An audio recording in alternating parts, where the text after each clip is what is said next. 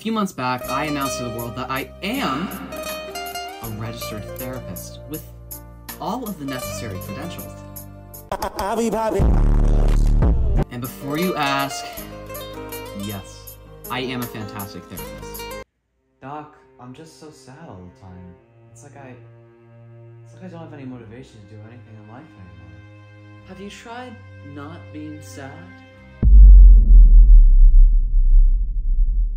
Maybe trying to do an activity that's a little more jovial to get your mind in that happy place again, huh?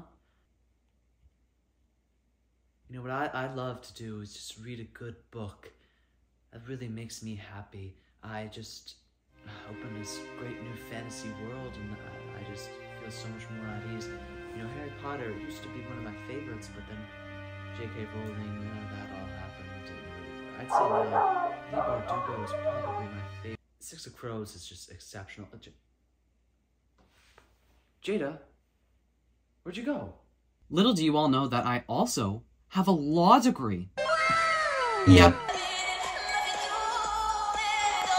And before you ask, yes, Little one, I wonder, what is real and what is not? Which memories are false and made up? Who is friend and who is foe? When is death? Where do we go? am an excellent lawyer. I tell all my clients, no matter the situation, to confess guilty. Guilty as charged. And no, I'm not stealing Noel Miller's entire bit about this, because that would be wrong, and lawyers don't do anything bad. Today, I'm looking through r/legal advice to find people who really need top-notch advice that I can definitely give to them. Because again, I am a lawyer. Let's get into it, and make sure to leave your advice down below as well, although it won't be nearly as good as mine. Peasant. Don't have money for college? Make money, okay? Stop going to fucking Starbucks every day. You know, if you did that, you'd be able to afford college. Landlord attached GPS tracker to my car without my consent or knowledge. Now, I mean, this is just standard practice for landlords. I know my mom, she's technically my landlord. Yeah, again, this is just standard practice. I don't know what the problem is. Hello. Hi! Lawyer here. Yeah, lawyer. What's it called? What's it called when you have a law degree? Do you get a special name, like doctor? No one is believing that I went to college. No one. A little background. My partner and I were getting the spare tire to my car unmounted from the bottom of the car when he discovered a circular magnetic device attached to the lip of the bumper of the car. Now, come on. I know that's a classic place to put it, but put it somewhere where people aren't going to find it. Like, if you put it on the bottom of the car, no one's going to see it at the bottom. This is tips. How to do things illegally. 101. By me, the lawyer. I know, because I'm inside. I'm inside the law, okay? Balls. We initially couldn't tell what it was, but after using Google Lens, who the fuck? You were the only person who's ever used that. If I found a tracking device on my car, I didn't know what it was, I'd be like, well, I got to know what this is. You know? We discovered that it was a Landare tracking device. Thank you for that info. I'm putting that up there. I might need that. When we discovered this, also, does anyone ever, I just want to go back to the title real quick. Does anyone ever attach a tracker to your car with your consent? Is that something that usually happens? You're like, hey, can I just put a little tracker on your car? Oh, sure, Bill. Go right ahead. I know. It's okay. You know, you want to know where I am all the time. It's all right. When we discovered this, we were obviously worried. But I was especially worried because I had been stalked and attacked by an ex in November of last year. Whoa. Thinking it belonged to him, we filed a police report and had them find out who the owner of the tracker was. To our surprise, the tracker was purchased by our landlord of about 3 years. See, why? If you're going to track someone illegally, get a tracker that isn't being tracked. Buy it with cash. Again, illegal 101. You buy stuff with cash. You don't buy it offline. Buy it somewhere where they can't track the tracker. Like, come on. Balls. The biggest tracker of them all is the fucking government that is watching me right now through my tiny lens. I see you. I ain't doing nothing illegal. Billy, can you go mow the poppy fields? I'm not doing. Apparently, he had been checking our location periodically, and the device was live when we found it. Okay, why, though? It came as a huge shock to us, because he seemed like a genuinely good person. Stop right there. You thought a landlord was a good person? Who has a family, and who, yeah, I don't want to be too mean to this person, but, like, also, just because you have a family, and helped us install floodlights and curtains to our home after I was attacked, doesn't mean that he actually is a good person. Just know that everyone has a mask on the outside, okay? And underneath is something sick. The police have been trying to contact him to get some answers, but he has not returned their calls. It has only been a day, though. Yeah, when does a landlord ever return their calls? Other than feeling unsafe in our own home, we also feel like it was a huge invasion of privacy, and honestly a breach of trust. Yes, you're exactly right, it was. Again, our rapport with him seemed good, and he seemed seemed like a family man, so we just wanted to know what the future of our housing situation is going to be. Leave. Run far, far away. Hopefully you have the funds. You run so far away, go move to, I don't know, the Bahamas. Go somewhere where he cannot track you. This might be my favorite one we're going to read today. I love this. Received a clearly used sex toy from a company, and they're calling me a liar. I ordered a few sex toys from Adam and Eve and received the package today. It was unopened, taped completely. I opened the box and noticed one of the toy boxes was ripped open. I open it and find that on the toy there are pubic hairs. Whoa! Okay, that is brutal. I thought they were gonna say, like, I noticed it had some dried, sticky stuff on it, okay? Stuff that was once sticky, and then now it's dry and crusty. I noticed that, I don't know, it smelled a little weird. That is great. Who is shedding their pubes? How puby are you? You're just shedding your pubes? That's so crazy. The cord was loosely wrapped. It was clearly a used toy. See, how do you... I got on chat and tell them what happened, and they said that that's hard to believe. I added link to screenshot. It's hard to believe. Are we sure this isn't your pubes? I need to check. Those pubes look a little red. You got red hair. What are you wearing right now, too? Just wondering. I called customer service, and 2 people basically cussed me out. Said that's illegal. There's no way I'm trying to pull one over on them. That's the first thing customer service should do, is say that you're wrong and they're right. Because as you know, the customer is always wrong. That is the saying. Like they were reading from a script at first. Extremely rude, and they both refused to transfer me to higher up. I said if I want to return it, I can pay shipping. No. Exactly, no. I paid expedited shipping, and for them to act that it is unbelievable. Not only is this disgusting and unsanitary, but I'm livid. Yeah. I'm not sure what to do next. I can only take a loss of $130. I'm not going to take a loss of $130 if I... What? You ordered $130 of sex toys? Granted, if you buy 2 like really nice things, they're gonna be like $70. Okay, I'm sorry. I'm too judgy. I know, I've been told my whole life I'm really judgy, okay? They tell me this all the time. Yeah, fucking Vinny and the kids, they always tell me how judgy I am. I say, well, you know, I'm judgy for a reason, okay? My cousin, he died. The mafia killed him. So I'm a little judgy. Best thing you can do, keep fucking heckling them until they give you what you want. The best thing you can do when you want something, just keep going at it. Honey, it was ruined when she bought it. Yeah. No matter what, you just keep going at it. Eventually you'll get what you want. Because people hate annoying people. Wait, screenshot and pics? I'm sorry, I don't want to laugh at this person's misfortune. Yes, I do. But that is... Okay. I obviously am not going to show you guys this, but I gotta...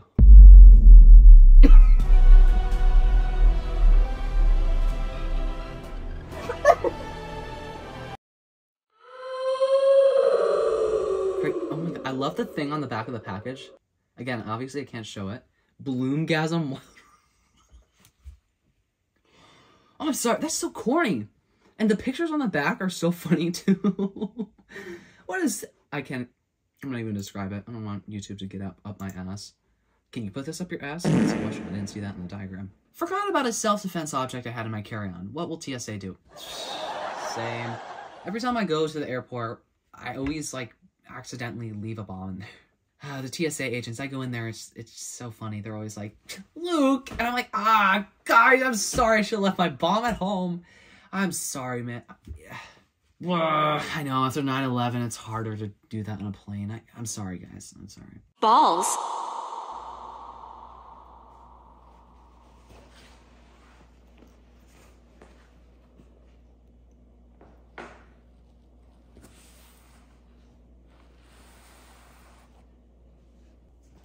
Okay. Let's see what's in here, shall we? Yeah, let's see. Sir, what is this? That's just my pillow. For the flight, I have neck pain. Did you bring a bomb again? Yeah, I'm sorry. I forgot to leave it at home. Oh, I'm so sorry. I get it. It's just a silly mistake. I understand. Stuff happens. You know, it is what it is, right? Thanks. Alright, well, you can just put it back in. Yeah, let's do that. Oh!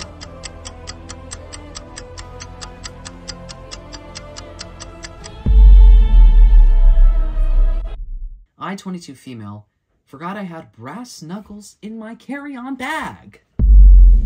What? Are those not illegal in, like, every state ever? I think you're facing some bigger issues when you got something that's literally illegal in your bag. It's one thing to have something that you have a permit for. Brass knuckles? Bitch, what are you doing with brass knuckles?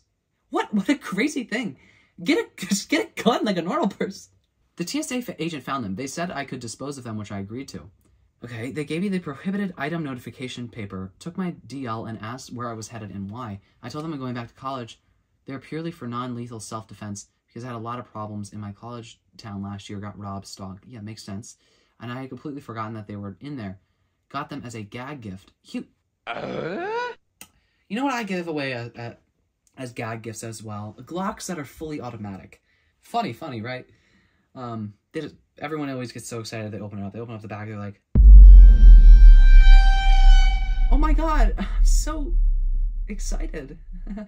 I did not mean to pack them. They put them in a drawer, sent me on my way, and said I'd probably be fine since it was my first offense.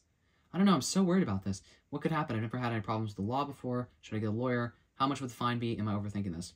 We would persecute these cases on very rare occasions. Why am I doing that? We would persecute these cases on very rare occasions. Always guns, never the other weapons. It's anecdotal. Of course, the law allows for charges to be brought under these circumstances, but most often it wasn't worth our time. Either way, always remember, do not speak to any law enforcement about this matter. If you are approached, shut up and lawyer up! But don't lose sleep over this one. Exactly. Actually, I would lose sleep, maybe just a little bit. Maybe so you could maybe call me. All my clients keep leaving me, so maybe, you know. High school fundraiser refuses to supply grand prize Taylor Swift tickets. Minnesota. Minnesota, eh? You gotta go see some Taylor Swift, eh? Go sing, I got a blank space, baby. That's not how they talk. What the fuck am I doing? My daughter won 2 Taylor Swift tickets through a high school fundraiser that they held a couple weeks ago. You really believe that your high school got a hold of Taylor Swift tickets?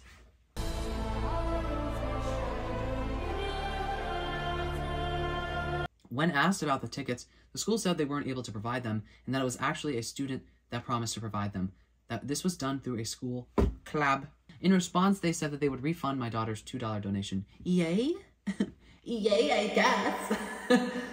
This was a huge event at the school and obviously she's crushed. Students and staff all participated in the event and said it was big news when she won. Well, get over it. That's what I say. Can't see your favorite artist? Oh well. You know what happened to me? Bought fucking BTS tickets in 2020. Oh my god.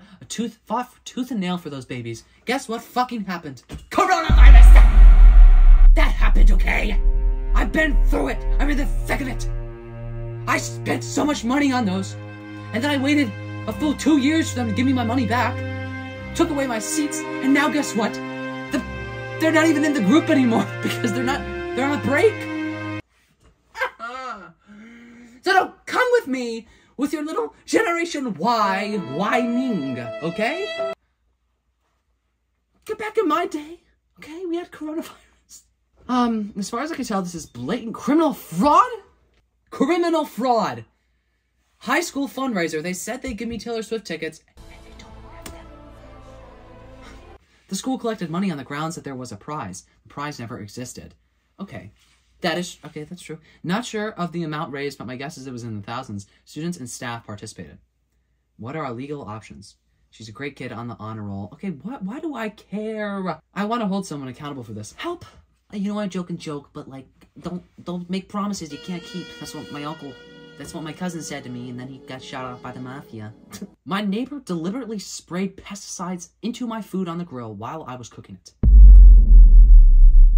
Long story short, well, oh my, thank God, because this is like a whole dissertation. What the fuck? Long story short, my neighbor who does not like me deliberately came out and started spraying chemicals to use to bugs directly at my grill while I was cooking food. She did this 2 times in a row. The police say that's neighborly disagreement, and I ask her not to spray chemicals near my grill while I'm cooking. My question is, can I take any sort of legal action against her, and if so, what kind of attorney would I need? I began filming on my phone at this point. Okay, so you have it on proof that she did this. I said loudly, "You tried to poison my family." She answered right back, "You got that right." I asked her, "What did you just say?" And she said, "I told you to go ahead and call the police." And I said, "No, you tried to poison my family." And she said, "You got that right." She laughed and shook her head, and I went inside to call the police. You literally have her on camera, okay? If there's anything, you know, the law, take it from me, most of the time it doesn't work in your favor. But you literally have proof. I would find it hard to believe that they would not charge her with anything. The grill could have exploded. Okay, wow. Fucking 0 to 100. The grill, it could have exploded. Come on. I could have served that food to my family and poisoned them. There's so many terrible scenarios that could have happened. Like your neighbor, like you killing your neighbor. That could have happened. That's what would have happened if it was me. Okay. Yeah, that's so illegal. Neighborly issues, you know? It's just neighborly issues, brother. Hey, what's that? What's that? I gotta go kill an unarmed man. Okay, sorry. Gotta get back to the work, you know? Duty calls. Diarrhea and sensory deprivation. You know how that shit hits you? You can't hear, can't see. Lying in a big thing. It feels like I'm in space. Feels like I'm in space, and I'll just be, oh, that feels really good. And I'll just wet myself a little bit. I'm like, hey guys, hey, anyone can hear me? I think I just dookied in the sensory deprivation tank. I can feel something slimy around. Oh shit. The water just thickened up. Title pretty much sums it up. I paid for a sensory deprivation tank experience, not realizing I had contracted neurovirus and was about to become symptomatic. Yeah, well, you should have guessed that. You should have become a prophet seer and noticed that. Initially, I was having a lot of weird hallucination type sensation. What? What? You were hallucinating and you still went to the... That's like going on shrooms, going into a sensory deprivation tank? Oh, yeah. This sensory deprivation experience is going to be wild.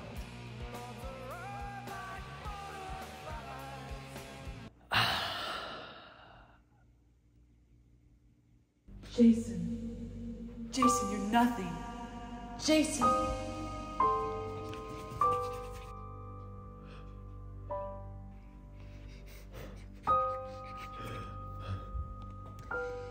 Jason, I love you. Jason. We see you, Jason. We're with you, Jason. We love you. We love you, Jason. God? Is that you? Yes, Jason, it's me. I've come to tell you that you're shit in the tank, Jason. Jason, wake up. You've shit all over yourself. What?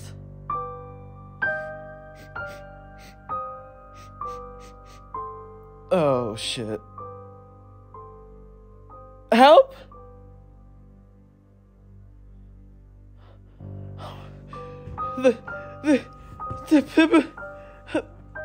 There's people everywhere.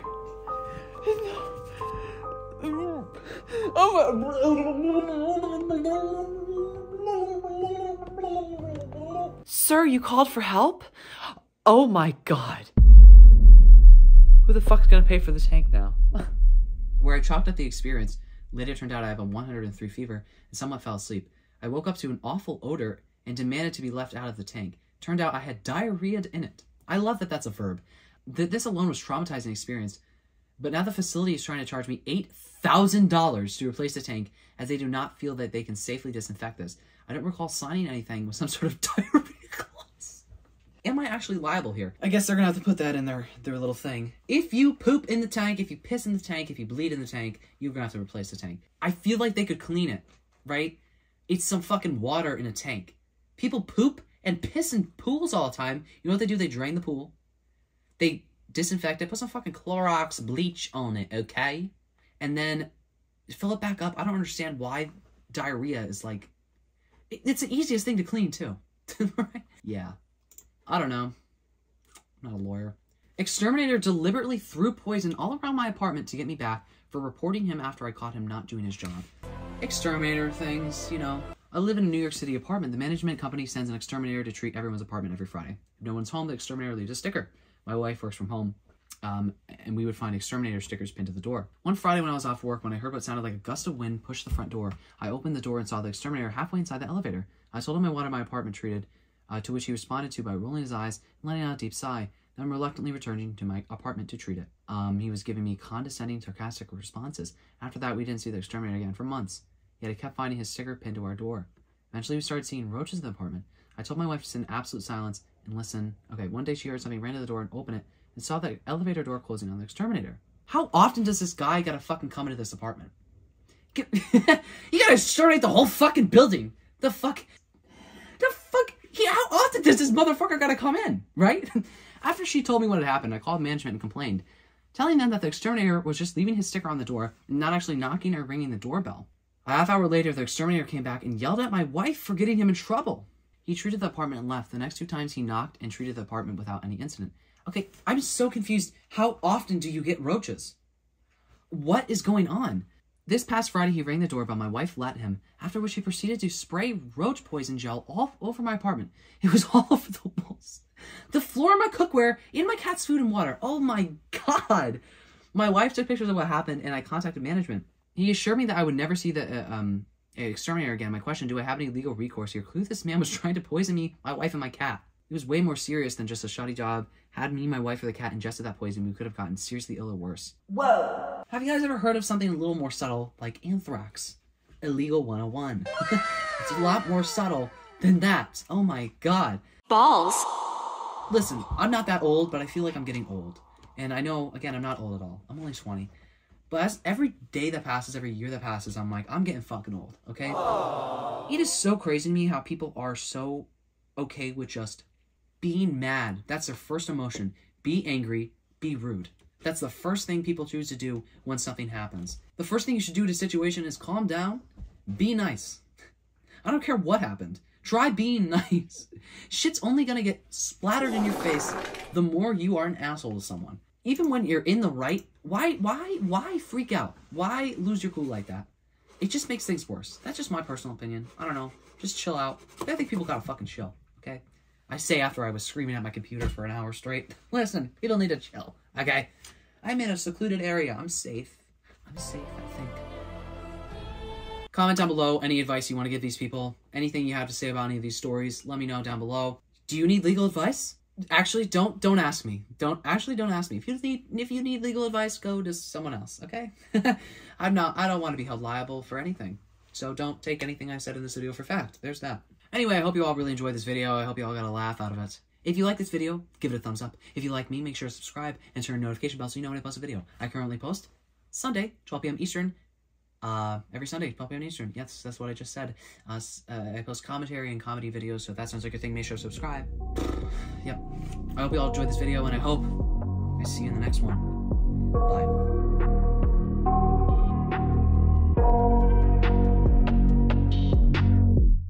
I got nightmares in my head, I fear that the thoughts build up until I can't hear, that my mind fills up into a creature, and it haunts me somewhere much deeper.